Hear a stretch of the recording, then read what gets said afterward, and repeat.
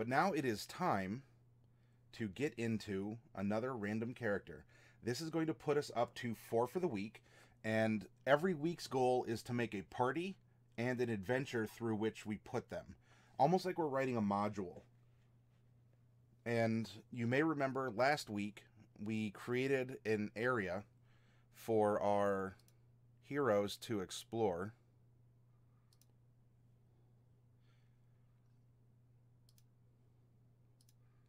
And that area has been fleshed out.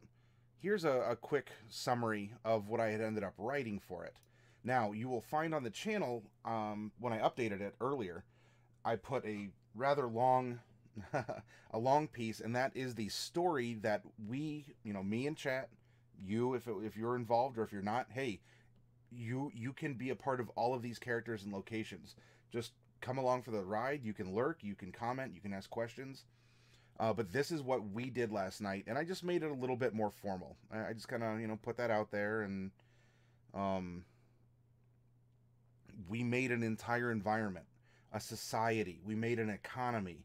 We made something that makes sense and it works. It could provide for the people who live there, and it includes all the troubles and strife that the people who live there encounter, because that's what happens, right? And so then this location was made on the 3 adventurers we had made so far this week. And those are these 2. We started with Rin Bowback here. And then we made Falco Steadyhand. Last night, we ended up making Jermaine Sweet Tea Swift as well. And we took, I forgot to upload a picture here. I'll find something on the break. But we took her concept, and we were able to find instances in the other characters that would say, oh, well, this must exist, because if we're creating characters that are going to be together, they have to be close by. Well, here, we had randomly rolled that Jermaine was an urchin. Well, it so happens that Rin up here was also an urchin, right? So we knew that a city had to exist. As well, by being a ranger, and they get specialties in different types of environments, here we had coast, forest, and mountain. So this is indicating there must be something nearby that encompasses these 3 natural aspects. Well, lo and behold, that same night, we randomly rolled into another ranger, though this one was a beastmaster. And so Falco here randomly had the Underdark and a coast of some kind. So there we go. And then, we had Jermaine as well. So we had 2 cities, 2 coasts. And then we had an Underdark. Well, that leads to mountains as well, right? Because you can have tunnels under mountains.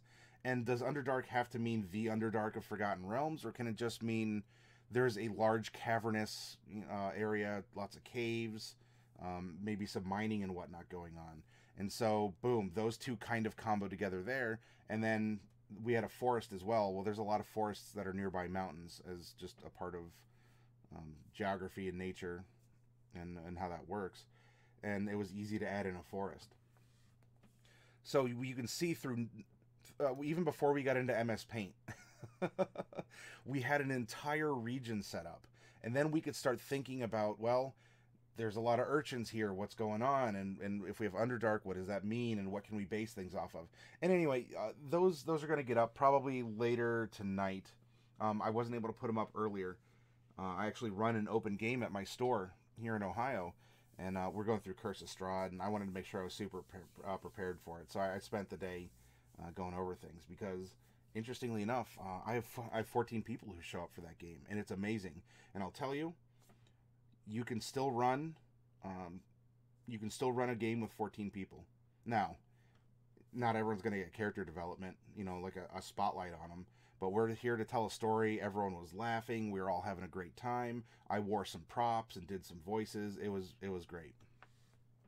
So we're going to carry this momentum, and without having that necessarily affect who this character is, we can project forward some ties that bind the rest of the party and the geography where this adventure is taking place into the character as we develop him or her. Now, if you have been here with us for, heck, even one night, you'll know that there is a procedure that I made to be able to randomly roll a character. that is over here. Bum-ba-da-dum.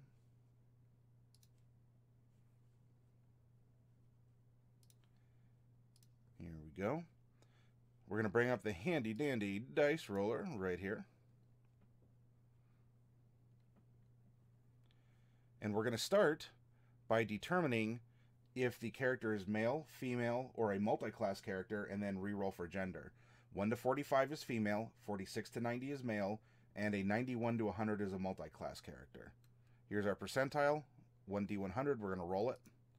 54. This is going to be a male. And a male what? We're going to roll 2d10. If the first roll, we can just do it twice here.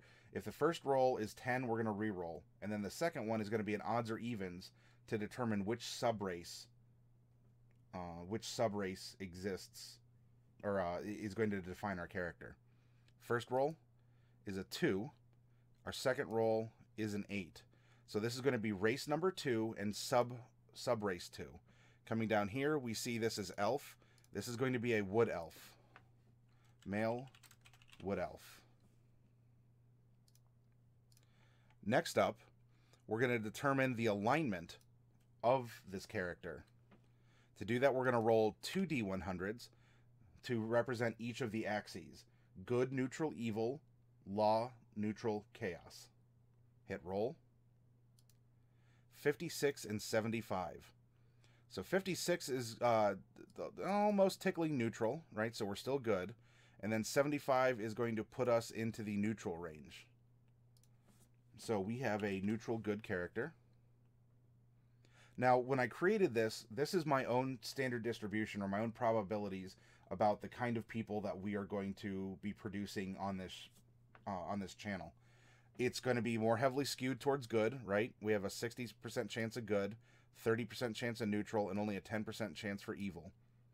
And then in each of these, I said, well, if someone's good, they're most likely going to be, you know, neutral good. And I was creating a probability of a population in my head. You can take these numbers and you can adjust them some other way if you want.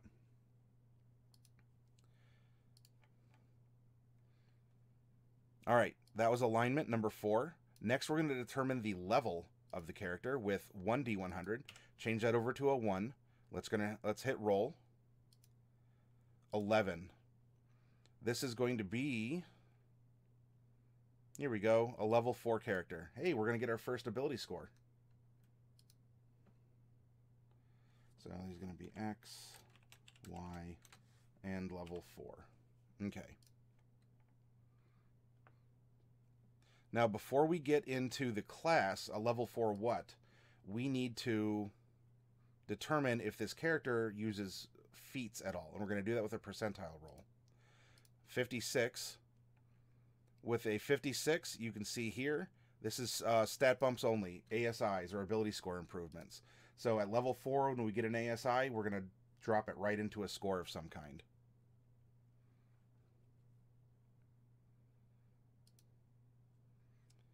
Okay, that was our feat. Now we're going to determine class, and we're going to do that with a D12. Right down here, it's the yellow one. Hit roll. 3. Oh, hey, we have a Cleric. Nice. We need a healer, right? 1d8 domain, and we're going to re-roll an 8 if we get it. Here's our d8, this kind of bluish-purple one. Hit it. This is going to be an 8. So we're going to hit re-roll. A 3. Let's check down here. Here's our clerics. 1, 2, 3.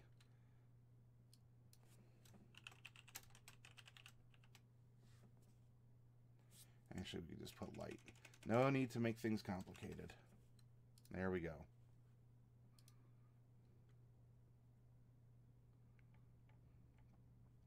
Boom. Level 7's done, or step 7 is done. We can pass by all this. There's only a couple more things to do now. We need a background, and to do that, we need to roll a 13-sided die. That is manufactured. You can get one. Though, in here in the dice roller, boom, we just made a 13-sided die. Hit roll. Roll number 1. This is going to be background 1, which is an Acolyte. Hey, I guess this writes itself, right? Now, Acolytes don't have any kind of other consideration. Like a Charlatan here, there's 6 different types of Charlatan that you could be. An Acolyte in this case is, you're an Acolyte, and that's going to kind of bleed over more into, in this case, the domain that he's following. So he's still on this journey, perhaps, to be not just an Acolyte who's now a fully fledged cleric of this faith, but he wants to go on for perhaps greater things. Though we are going to have 2 personality traits, and then we're going to need to roll a d6 3 times for an ideal, a bond, and a flaw. Come back down here to d8, change that to 2. Let's change the d6 to 3. We're going to hit this first. 1 and 4. I'm only putting the numbers in as placeholders. We'll come back and write it. Right now, I want to keep things moving, and we're going to populate it. That way, we can procedurally generate a story together instead of having to take breaks. Everything can just flow as we're getting a greater sense of the character. So 1 and 4, and then we're going to hit our 3d6. Bada boom. This is going to be a 1, a 2, and a 6. Now a few more details. As we come down here on page 2. Here is our Wood Elf physical dimensions. So Wood Elves begin at 4'6", and then we're going to add 2d10 inches to his height. Change that to a 2. Come over. We're going to add 6 more inches, so this Wood Elf is going to be 5 foot even. There we go, 5 foot 0 inches. Now, we are taking this same 6 that we rolled, and we're going to multiply it by 1d4 and add that to the base pounds of 100. So hit this, 2. So he's going to be 112 pounds. Bada boom. There we go. Nice and easy. Next up, before we get into storytelling, we should determine how old the character is. This is a step that maybe not a lot of players think about, and I'm not saying that in a derogatory fashion. You know, many of us might put them in 20s and 30s, maybe even younger, right? Especially if you like anime and we have, you know, the strong, like the strong-willed teenagers going out, you know, fighting and adventure. Heck, you know, Pokemon, we had the 10-year-olds, 11, 12, going out into the world. There's nothing wrong with that. For what we're doing, though, because we're trying to leave things up to chance and then practice our storytelling around what we pull from the ether of nothingness, we should insert the age, because that is going to help determine how he, in this case, is going to act. Maybe a little bit of the demeanor. How long has this person been alive and been acting? Is he going to be in, you know, a seasoned elf, and this is his way of perhaps, you know, if he's a level 1 adventurer and he's already 600 years old, does that mean that maybe he wants to repent for something that has happened in his life? Or if he's just a youngster elf, where's this going to go? So for this, we're going to need to roll a percentile die. Come back over here. 1d100. And the first thing we're looking for here is under character starting age. You see how if we roll a 1 to 5, this is a child prodigy, 6 to 35, young adult, and so on and so forth. This is what we're looking at. We rolled a 21. This is going to be a young adult. For my purposes, I write that up here as a reminder about the phase of life that he is going to be in.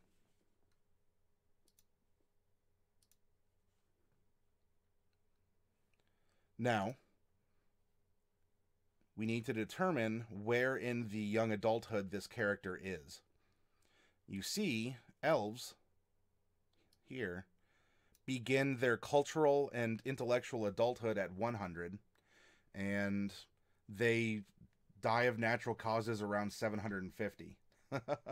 So a child prodigy would be maybe, you know, 80 to 100 or so. A young adult is probably going to be, geez. Well, let's see. So we have young adulthood here. Then we have adulthood, midlife. So that's about 650 years between. So 250 would start midlife.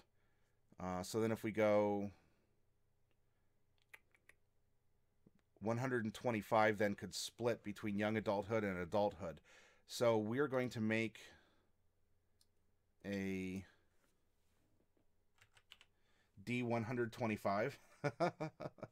And we're going to roll this and find out.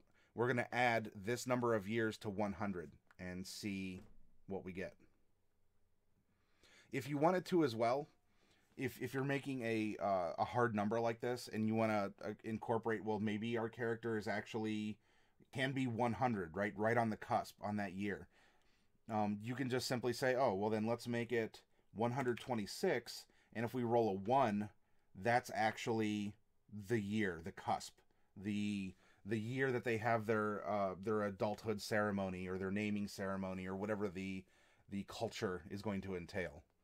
So we'll do that. We'll make this a 126, and we'll say if we roll a 1, it's 100 straight up. 112. So this character is 212 years old. That's a young adult, huh? Oh, he's still got that youthful, that hot blood. Okay. That is going to do it for our random rolls. We no longer are going to need this. Goodbye. Oh, we'll just keep that open as reference if we need to, or we'll come back to it. So now, let's make this a little bit bigger. And actually, you know what? I don't think I have any cool music playing. Here. Let's do this. There we go.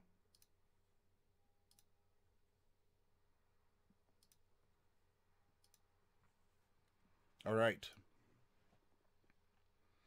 We're starting at background because your background is going to give you skill proficiencies and other starting bonuses that I don't want to have that I don't want to have be redundant in the race or class. Now, if you're making a character at home, you might start with race and class and go from there. If you find yourself having redundant skills, talk to your DM. He or she should be able to work with you and say, well, okay, I get where you're going, and we can step to the side. And there's also nothing saying that you can't look in other sources for other backgrounds. The Sword Coast Adventurers Guide has some. I believe Xanathar's Guide to Everything has some more. And you can just make up your own if you want to. Eventually, I will get to a point where we kind of do a D&D 201 at some point in the session. And we're going to go beyond the scope of the PHB. But for a core of what I want to do with a lot of you, we're going to be just doing, this is bread and butter basics. If you master this, it'll be so easy to incorporate splat books and other sources because you're going to have this memorized by rote. Okay. Here's our background. We were an Acolyte, and it just so happens that alphabetically, here we go. You've spent your life in the service of a temple to a specific god or pantheon of gods. You act as an intermediary between the realm of the holy and the mortal world, performing sacred rites and offering sacrifices in order to conduct worshippers conduct them into the presence of the divine. You are not necessarily a cleric. Performing sacred rites is not the same thing as channeling divine power. Pardon me. All right. So this is encouraging conversation with your DM, which you should always have conversation with your DM. Even if it's just, buying him a slice of pizza so he gives you a 10th level spell. Our skill proficiencies that the background is going to give us is going to be insight, right? We need to know if someone's lying, kind of if it's a confessional thing, or to be able to look into the nature of people if we're, if we're conducting ourselves in a holy manner. And of course, bing, bing, bing, here's religion. We're going to get 2 languages of our choice. Well, we're going to skip a little bit ahead to Elven, and because we're going to start with Common and Elven. And then we are going to get 2 more. And I think I know what we're going to do, and this is an easier choice because we know where we're operating with some of the other characters that are up here. I'll get to that in a second, though, because I want to keep this character self-contained, and then we can bleed it over into what else we have going on.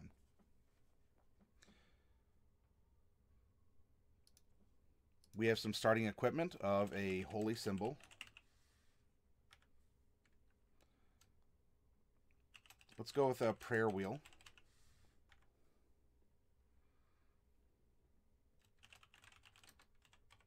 Whoops. 5 sticks of incense.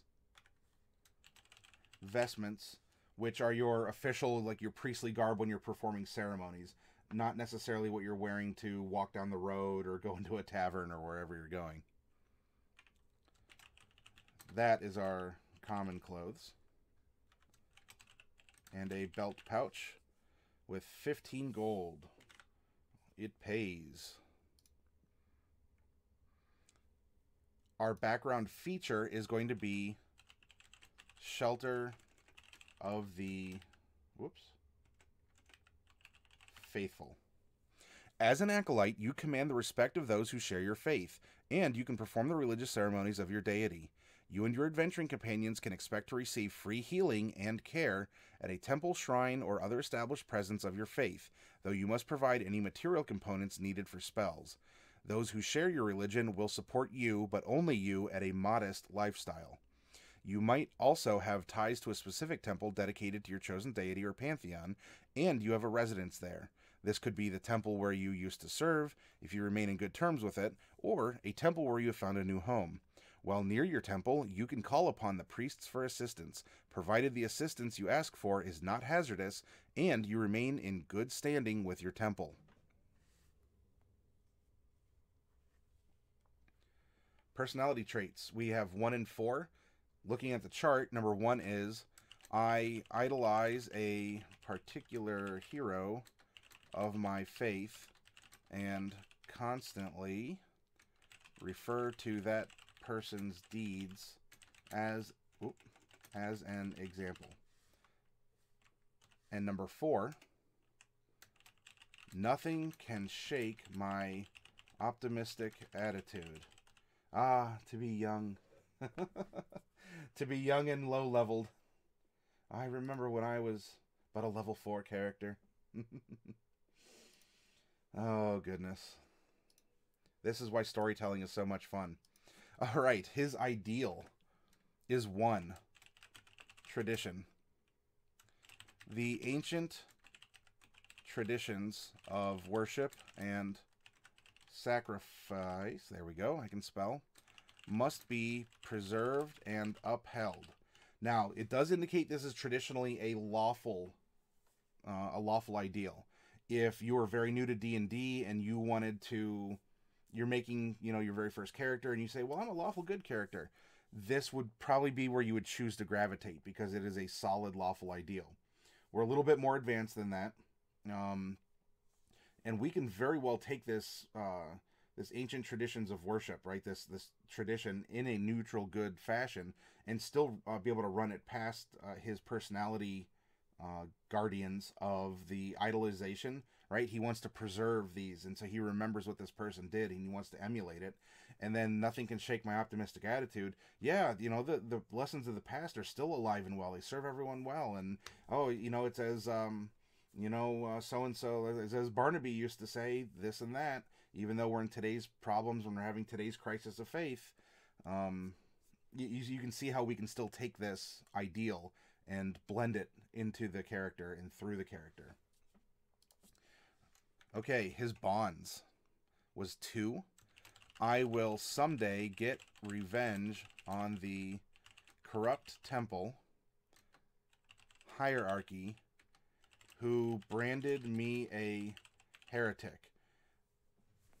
This is excellent, especially given the setting that we made just last night. This stuff writes itself. If you just trust yourself to do things randomly, as a DM or as a PC, molto bene. This is going to work so well, and I will explain why. Hang on, just a little bit more. Now, revenge doesn't have to be, Punisher style, where he goes and he just, slaughters everyone in the old temple. This could be bringing it to justice, exposing crimes, exposing corruption, and so he's still good in doing good things, and even in the name of his faith, because it's these other people, these corrupt people, that were bringing harm to it. And his flaws, because let's face it, we all have flaws, including our characters. Number 6. Once I pick a goal, I become obsessed with it to the detriment of everything else in my life. Okay, so does he obsess much? Yes, he obsesses over the past and maintaining it. He obsesses over this notion of getting revenge on the corrupt temple. and he has this obsession that he can be this cheery, wonderful person. And even if it seems that it's creating a bit of a two-faced character, where we have the bright, cheery side, and then, oh, you don't want to make him angry. Anger doesn't break being good. It's what you do with that anger.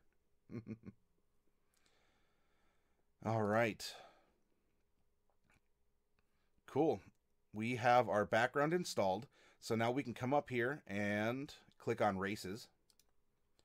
We're going to scroll down just a bit. There's our elves here. I skip over the first parts. I would urge you to read it. It's a good intro primer on who are elves and what do they do. And in fact, the book coming out in a little bit, as of this video, Mordenkainen's, oh heck, what's the full name? It's Mordenkainen's Guide to something. It'll even talk a lot about that, and especially the war between elves and drow. So it'll give them more personality, more understanding. What does it mean to be an elf? We as human beings, as players, can't live to be 600, 700, 750 years old. So you have to take, and you don't have to, but you should take a different view and a different attitude about life and decisions when we're talking about this kind of a scale for a natural lifespan.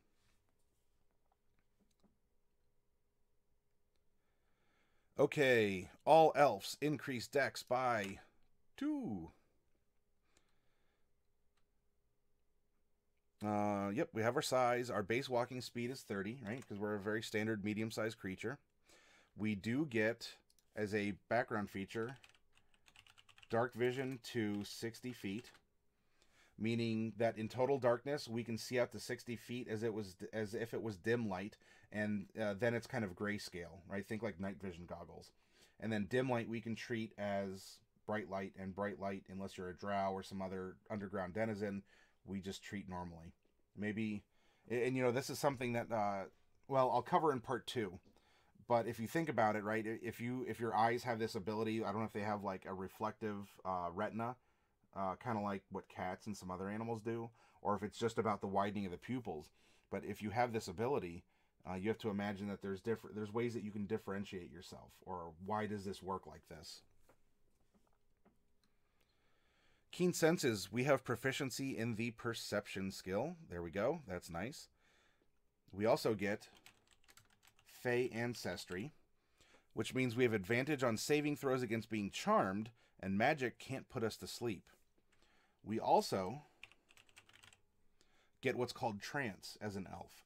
This means that instead of needing to sleep or rest with, you know, read and lounge around for 8 hours in order to get a long rest in, we can meditate for 4 hours and we'll get the same benefits. And even during that 4 hours, we're in a semi-conscious state. So we can say, oh yeah, I'll set up watch, and you can watch and you know, do your meditation, and you'll get your spells back a little bit more quickly, and you'll be set and ready. Okay, languages, we already put that in there, Common and Elvish. And then we have the 2 sub-races of High Elf, which we did not roll into. So coming down, bloop, Wood Elf. Our Wisdom score increases by 1, which is good for purposes of being a Cleric. We get Elf Weapon Training.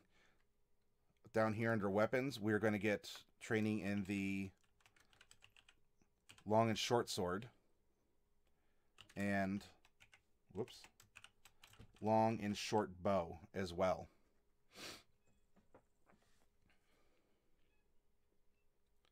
Fleet of Foot, we're actually going to get to increase our walking speed to 35 feet. And we get what's called Mask of the Wild. You can attempt to hide even when you're only lightly obscured by foliage, heavy rain, falling snow, mist, and other natural phenomena. There we go.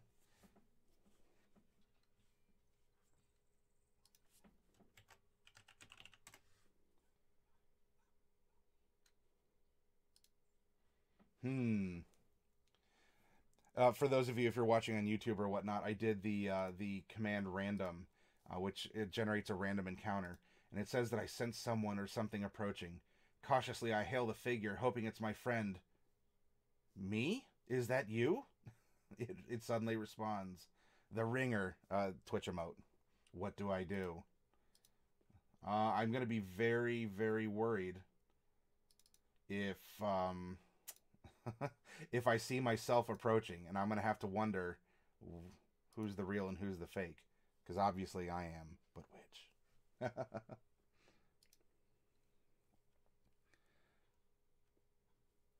Now we're going to pop over to classes and scroll, blinky blink, watch out. Here's our cleric. Clerics, by the way, in this edition, aren't just casty healers. They can go up and bonk and be a frontline fighter. You can make them as a really powerful backline spellcaster. Clerics, they're very diverse in this, especially depending on the domain that you choose. All right, hit dice, 1d8 per level, so we're gonna sit at 48 hit dice. Right, he hasn't used any yet to heal himself between combats, and this is going to give us an idea about his hit points, because at level 1 you start at maximum, so that's going to be 8 plus con mod plus 3 times con plus 3 times 5, which is half plus 1. So in this case, it just allows for easier leveling, and you know what to expect. Everyone's on the same page. You know how your hit points are going to advance, and I find it's a lot more stable that way. Though you can always do it with a random dice roll.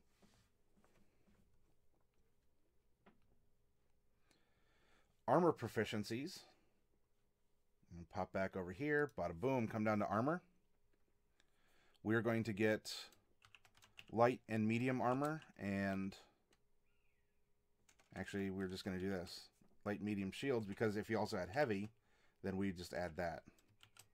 So light, medium, and shields, just intrinsically to being a cleric. Weapons, all simple. No special tool proficiencies, and we didn't gain any by being an elf. So if you really wanted to, you could erase this, or maybe at some point in time you want to take the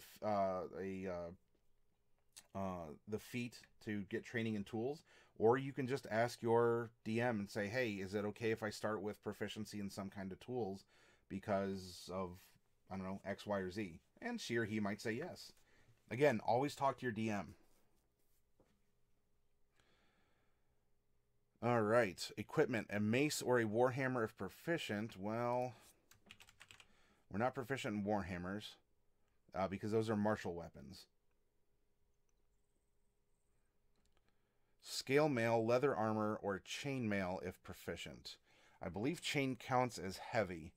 So now it comes down to, do we want to make a light armored dexterous cleric? Because you could do that. You can take things like the trickery domain, which could help accent that. But there's nothing saying you can't roll around in leathers. If you want to be dexterous, if you want to be able to jump out of the way of a fireball a little bit easier, that could bleed over into that too. So we need to decide what kind of armor he's going to be wearing. Scale mail, leather, or chain. We're just going to put down armor of some kind.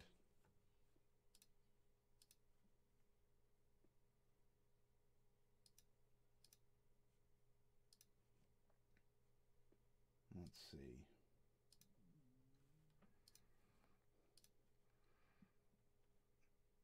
Our saving throws are going to be wisdom and charisma that we're going to be proficient in.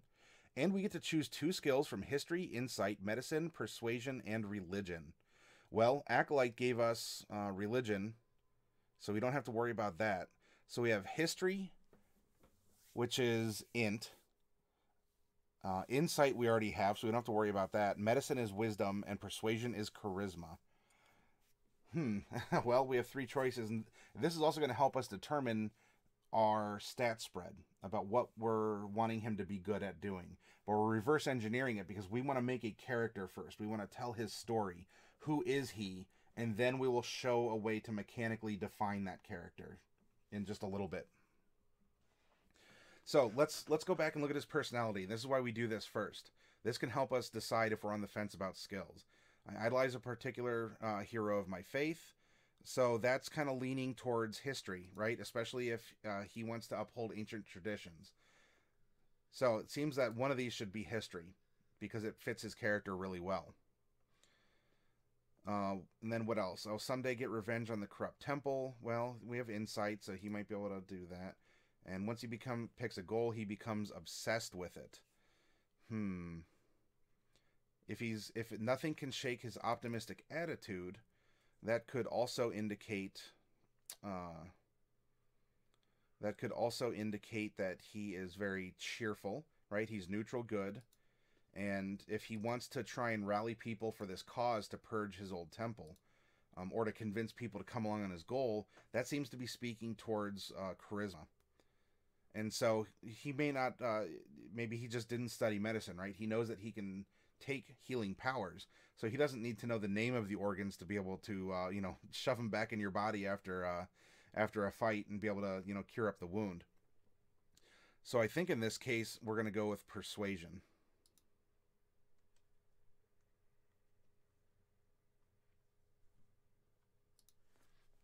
Now, if you wanted to make a more Healy cleric, do that. It's just a simple radio button to fill in. Well, on this PDF, if you print it out, just, use a pencil. Where's my mouse? There we go. All right. We're making really good progress tonight.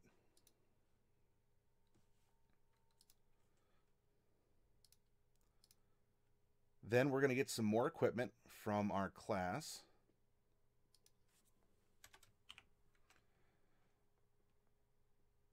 That we didn't get to just yet because we got held up at the armor. A light crossbow or any simple weapon. Well, let's see. He gets proficiency with a long and a short bow itself. Now those are dex, meaning that if we did want to focus on a dexterous cleric, then that and also a crossbow would mean that we'd want to have some kind of a dex score too. So maybe this is going to determine that we're going to start with leather armor. There we go. You could talk to your DM then. Well, a simple weapon would, I think a short bow might fall under that. But you could talk to your DM and say, oh, well, what if I want to replace one of these with something else? Well, do so. Justify it. You can even say, well, look, I have 15 gold. Would you let me substitute it if I threw in 2 gold, 3 gold, 5 gold, something along those lines? And negotiate, talk, build the character, get in the mood, get in the motion. Let's say that for standard's sake, we'll just you know what? I will make this exception, right? You're my player, you're coming to me. I'm gonna say that we're starting with a longbow, and we're gonna make a dex cleric. A priest's pack or an explorer's pack. By the way, if any of you are wondering why I'm reaching off camera here, I have a little calico devil who's been inadvertently summoned. Hi. She might want to play fetch. I'm not quite sure yet. Either that or she just wants some attention, which is weird because she doesn't like attention, but she likes getting attention. She just doesn't want to be responsible for holding on to it. He's a traditionalist. I think we can have him be the newcomer in town. Let's give him the priest's pack.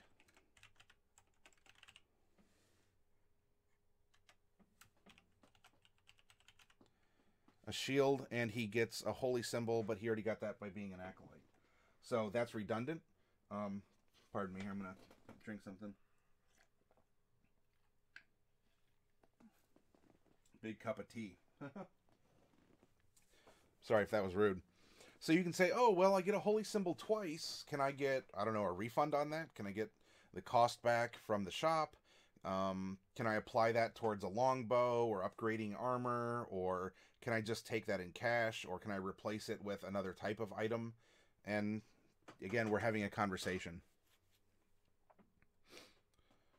All right, there's a couple more things that we can note while we're here and on this page. Our proficiency bonus at level 4 is a +2. Am I gonna have to skin you and make a new hat out of you? What's going on here? Hi. What do you want? Ma'am. What do you want? You don't have anything for me to throw. Oh, you know what? When I can get an emote here, maybe I'll just make it be a cat.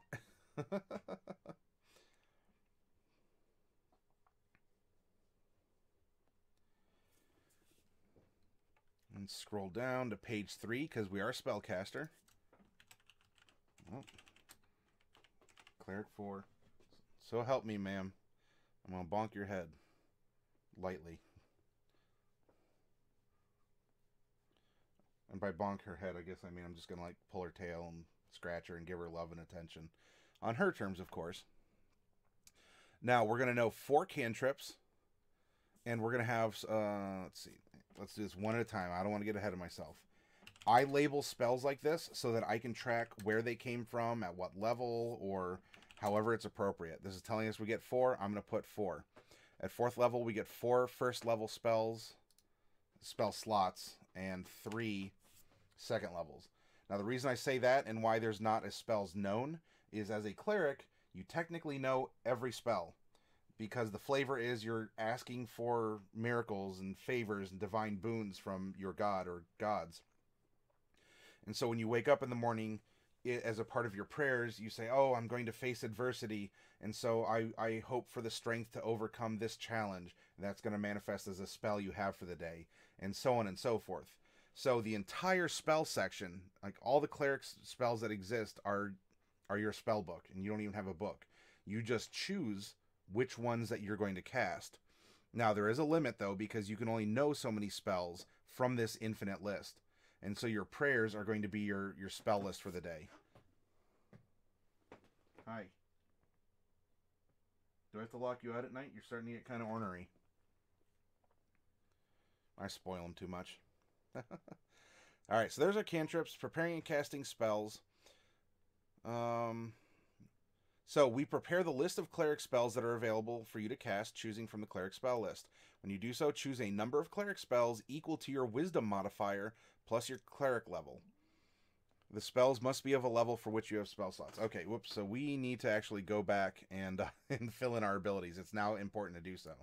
However, we're going to drop this in real quick. Wisdom. We're going to need that for our spell save and our spell attack bonus anyway. Okay. Here's our standard array that we're going to take. And we want our, if we can, and not even in a min-maxing way, but we would like to try and keep our relevant attack stat high. So that way we aren't missing more often than not, or we're not falling behind. Now, if you want to play a support cleric, let's say, there's nothing saying that you can't be this frontline fighter, and you could take strength and heavy armor, and you're going to go nuts on the front line, because a lot of support spells, it doesn't matter what your wisdom is. It's just that, can you cast it? Do you have the capability of casting the spell at all? Because there's no real modifiers, or you don't have to roll to attack. So maybe you just get like a bunch of buff spells, or some debuff spells, or healing spells, things that you don't have to maximize your wisdom to do. For this character, I'm going to put a 15 here. Then we should put a 14, let's see, history, that's important, and religion. All right, we're going to go 14, and then we're going to go 13. Charisma is going to be important, 12. Now this is a role play. This is a role play challenge, you can say. We have a 10 and an 8. A 10 means that there's no bonus, and 8 means there's a -1. Is he sickly or frailer, or do we want to put the 8 in con and then just give him average strength? Or what probably a lot of people are going to say is, well, I'd rather have 0 bonus hit points than lose hit points, and we're going to go with the 8 in strength because he's probably not going to be lifting a bunch of stuff. And in this case, I mean, we have a mace. We're not going to necessarily be good at bonking people with it. And you could talk to your DM and say, hey, what if I gave up the mace also? Can I get the longbow because that's more expensive? Or can I get something else? It's whatever it's going to be. Let's give him the 10 con and the 8 strength, though. Hi. I think I'm going to lock you out over the break. I don't know what's getting into you. What do you want? Okay, so now we need to add in our racial modifiers, which is going to bring our wisdom to 16. Okay. Now our dexterity is going to bump up to 15. There we go. Get rid of those. I'm only going to put a symbol if it's a negative number. Otherwise, we don't need to double our keystrokes. This is going to be a 2, verging on a 3. This is going to be a 0. Rachie, can you take care of her, please? She's kind of acting up. Hopefully you're not here to do the same. I have a kind of a big gray fuzzy slug in here now, too. They hear me talking to you, and maybe they're getting a little jealous. Before we drop these numbers into our saving throws and our skills, we need to apply that ability score increase, right? We hit level 4, we're going to get one of those, and an ability score increase means you can level up one stat by 2 points or 2 stats by 1 point. What we could do here, if we really wanted, is bump up his wisdom to 18 and give him a 4, or we can use 1 point and get his dex up to the next level, and then put his wisdom on the verge of getting that next bump. It's whatever's more important to your character. Here, we're making him kind of dexterous. We can make him kind of a sit back, and he can use his bow into combat and do some casting, because he'll be pretty good there too. So he has a 3 dex and a 3 whiz. Now that we have this taken care of, we can fill in some more spaces. For instance, your initiative is your dex. Armor, he's wearing leather. That's 11 plus dex is going to be 14 plus a shield if he's not, if he's not having two-handed for his bow. But let's say that he's going around with a mace, or we can give him another weapon that will make good use of his dex. I'm sorry. So that's 10 plus 3 is 13 plus a shield. Or I'm sorry, it's an 11 with the leather. 14. His armor class is 16. Haha. Con. So we're not really going to worry about that because that's 0. This is also 0. So we're going to add 8 to 15, and we're going to come up with 23 hit points. And he's sitting at 23 because he hasn't had combat yet.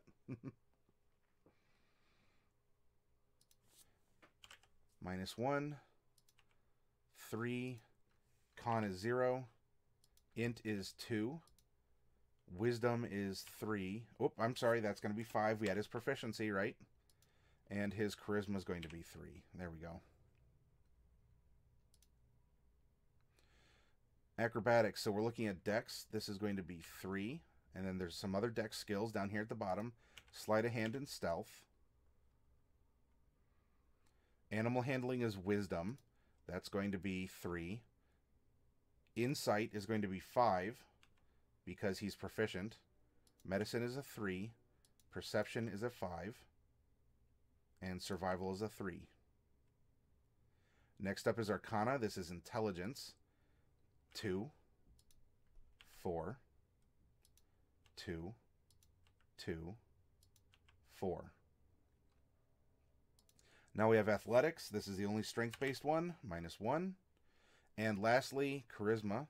1, 1, 1, and 3.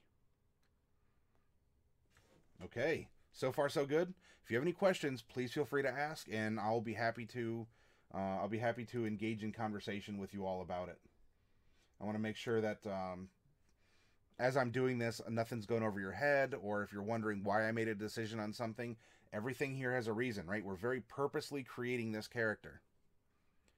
Passive wisdom perception is going to be 10 plus our bonus, so he has a 15.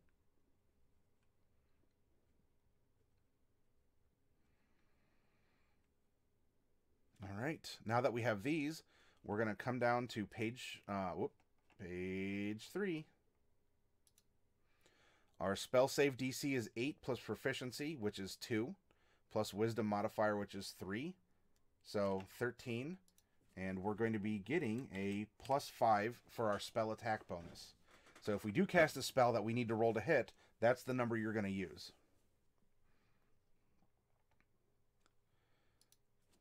And this is going to give us our wisdom modifier plus our cleric level. So that's going to be 4 plus 3 is 7 spells prepared. We're going to get some bonuses, though. Hang on, because we need to apply his domain also. So don't think, oh my gosh, what are clerics doing? Only 7 spells. They're going to get some domain spells that are right over here.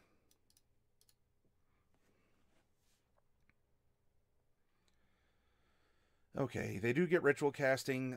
Stuff like ritual casting and spell casting focus. I don't list those. Those are kind of redundant, and they're all included in being able to cast spells.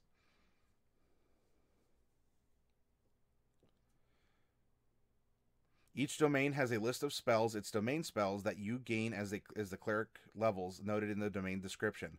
Once you gain a domain spell, you always have it prepared, and it doesn't count against the number of spells you can prepare each day. If you have a domain spell that doesn't appear in the cleric spell list, the spell is nonetheless a cleric spell for you. And then we can come up here to class. We get Channel Divinity. At second level, you gain the ability to channel divine energy directly from your deity, using that energy to fuel magical effects. You start with 2 such effects: Turn Undead and an effect determined by your domain.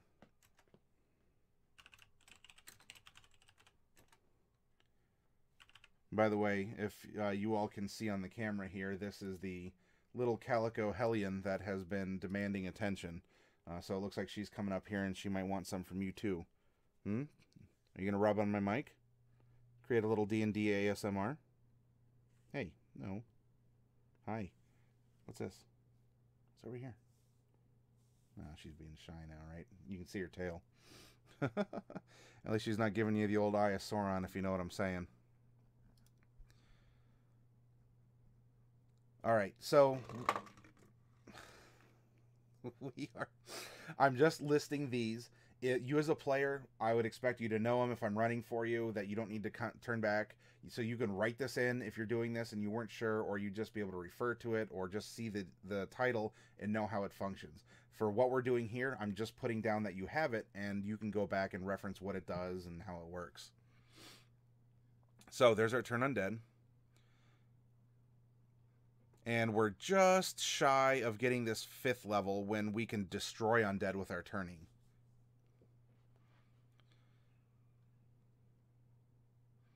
And that's what we got for 4th level. So our divine domains, we're going to skip past knowledge, which kind of makes you like, in prior editions it was called a mystic thurge. It was a combination like wizard cleric. It was very interesting. You could take spells from both these lists, and it made you really adaptable and very interesting. So that's kind of a way to do a mystic thurge, or if you just want to be like this very learned scholar, someone who realizes that magic exists in different forms, but you still like follow a deity's example, or you praise one for maybe it's the deity of magic itself. There's a lot of things you can do with that. Life domain, light domain. Here we go. This is what we randomly rolled up. So we're gonna get a couple things. Let's scroll down here. Our light domain spells at 1st level. I'm going to list domains so that we know we always have this, and this is different than the other spells that we prepare. We are going to get Burning Hands and also Fairy Fire.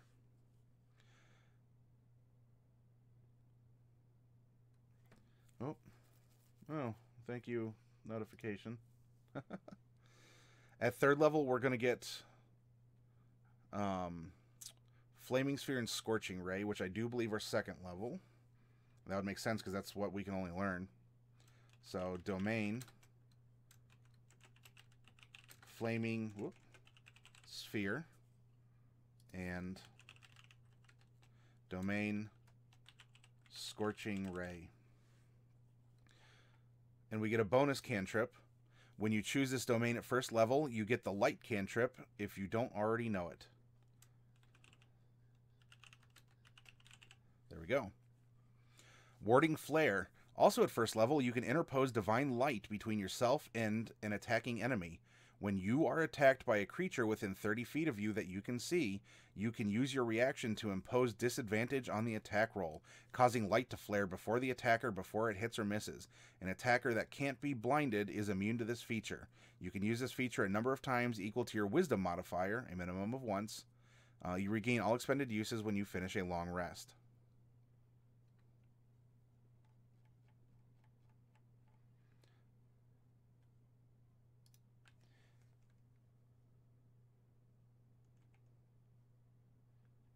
We'll keep the other the archetype, or in this case the domain type, channel divinity up here because that we get it by being a cleric. But we will put in warding flare here under archetype. Now the one that we get here is Radiance of the Dawn. Starting at second level, you can use your channel divinity to harness sunlight, banishing darkness and healing radiant damage to your foes. And dealing, I'm sorry. As an action, you present your holy symbol and any magical darkness within 30 feet of you is dispelled. Additionally, each hostile creature within 30 feet of you must make a Constitution saving throw. A creature takes radiant damage equal to 2d10. This is at second level. That's a lot. 2d10 plus your cleric level on a failed saving throw and half as much on a successful one. A creature that is total cover from you is not affected. And we're not high enough to get improved flare or potent spell casting.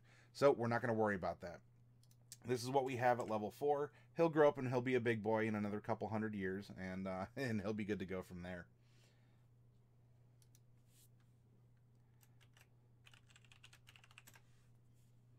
Hey! Looks like I just won against a random monster in a battle. I do these things on the side. It keeps it keeps things fun and it's fun and fresh.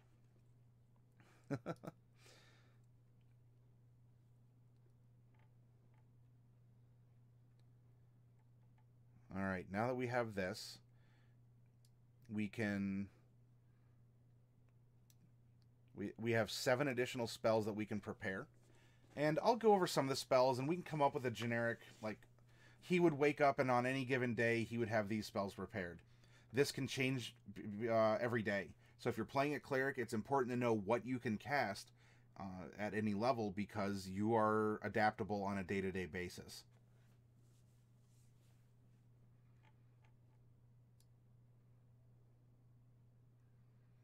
What else can we do here? So the mace is simple. We will get proficiency, but we're at -1 strength. So we're just going to give him a +1. And let's go down to equipment and look at this real quick. A mace is 1d6 bludgeoning. 1d6 -1 bludgeoning. However, we're going to do something here. We're going to give him a longbow. And if we wanted to replace the mace, just as a heads up, we could probably give him something like he can use a dagger, which has the finesse property, and use his dex to his advantage. Or, a light crossbow or a short bow does fall into a simple weapon as well that he can use. Now, he's proficient with a longbow, and that's what we're going to have him use. But whatever, if he wants to carry a mace, and you can use it in role-playing to look ferocious, even if he's not particularly strong, or you could replace it with something else that you can use. A sling would be interesting as well. But we're going to give him a dagger as a simple weapon. It's always good to carry a dagger on you. So in this case, we can use we can get a +5, right? Because we can use a dagger with finesse. It's going to be 1d4 plus 3 piercing, and a longbow is going to be also a +5. And we come down here. A longbow is 1d8 plus 3 piercing. There we go. And I'll talk about this in the second half, but we can take this character and maybe we can do some interesting things with the longbow. I'll get to it and how we can differentiate PCs from other PCs, or you like a concept of a character, but you don't want everyone to say, "Oh, you're that guy or you're that girl." I'll give you some cool tips and tricks to get around that. Okay, no tools. I think we're good there. Everything is really coming together well. I'm going to erase this because our character is going to need a name. So if a name or these physical details are starting to come to mind, you're seeing who he is and how he operates, and you close your eyes and boom, this is what you think of. Please feel free to share it. And this is our character. This isn't mine. We're building this person together, and we're inserting him into a world that we all have made.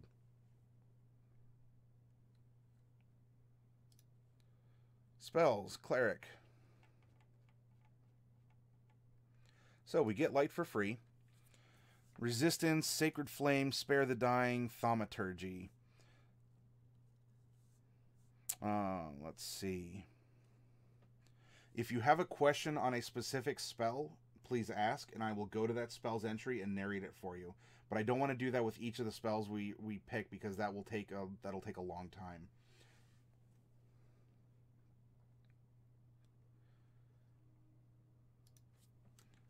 Guidance would be appropriate for role-playing reasons, and it's not a bad spell all around to take as a cantrip. He gets light. Mending is always useful, right? You can mend your own clothes, and you can polish up your armor, and you can do things along those lines. If maybe he's as a way to make money, as a way to be self-sustaining, as a way to help other people, if he's very helpful, mending would be a good way, like a good cantrip to know in the background. Definitely Sacred Flame. I would suggest, you have an attack cantrip of some kind. That way you always have a backup if needed. They do scale up at later levels, so you're not just stuck with a little, like, Bic lighter when you're level 15. He doesn't know about medicine necessarily, but we can give him Spare the Dying as a way to help out and provide a little bit of on-the-spot anti-death. I don't know if healing is the right word for it, but prevention from dying. And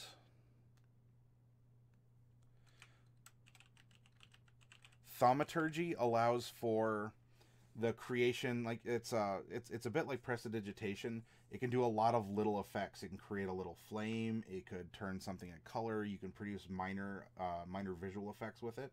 If we have someone who is a Cleric of Light, I can see where this could be something that would come in handy and useful, especially if you can create fire. I mean, yeah, you have Sacred Flame, but you can do it in a way that just won't set like a barn on fire if you miss. Alright, so those are locked in. That's what we know. Now we get to choose 7 more spells as we want, split between first and second level. We could go 6 and 1 if we want. We can go 4 and 3. We can go 5 and 2. It's up to us. First level, Bane, that imposes disadvantage. Then we have Bless. Bless is really good. Command, create or destroy water, cure wounds. Detect evil and good, detect magic, detect poison and disease, guiding bolt, healing word, inflict wounds, protection from evil and good, purify food and drink, sanctuary, and shield of faith. Well, he is wearing some light armor here. These aren't necessarily going to be in alphabetical order, but we can put in shield of faith. Pardon. Definitely we're going to want to cure wounds. Now, we're taking an entry of each. We can cast Cure Wounds 4 times, right? We have 4 first level spell slots. That just means we don't cast the others. Or we can take Cure Wounds as level 1 and run it through a level 2 spell slot and get an increased potency for it. Again, he's waking up on an average day. This is what he's going to wake up and have after he prays.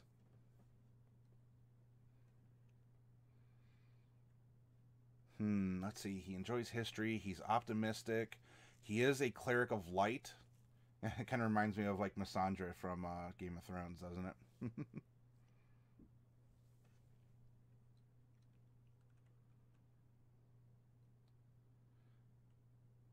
Let's do detect magic. That's a good utility one. And bless. There's 4. Now let's choose 3 first, or 3 second levels. Aid, augury. Ooh, augury would be good because that will help provide answers on where can I find people of my temple, or even just generic. How do I rescue the miners that have been under the salt mine collapse? That's a reference to the map.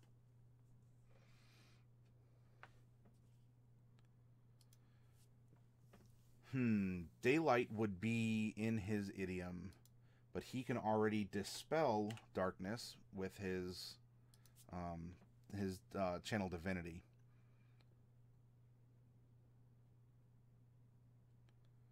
So maybe let's do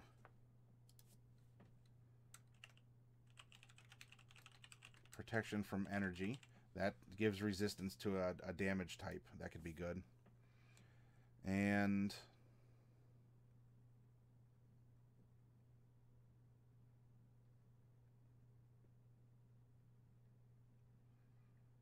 if he's here and he's helping, there's a lot of mining going on. We could probably do, let's see, he also gets Spirit Guardians, Tongues, and Water Walk.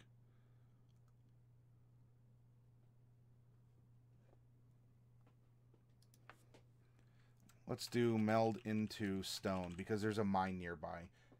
So if he's in the city and he knows that, maybe he's called in to rescue some miners if there's a collapse, because that happens, and heal them. Hey, Delcorin, greetings to you. Sorry if you said that a minute ago and I only just caught it. So there we go. There's our spell list for the day for this character. He is pretty good to go here. Lots of room for a backstory, and I'll find something that would be a good character appearance, like a. Oh, thank you for hosting, Delcorin. So he's pretty well complete. We just need a name and some physical features.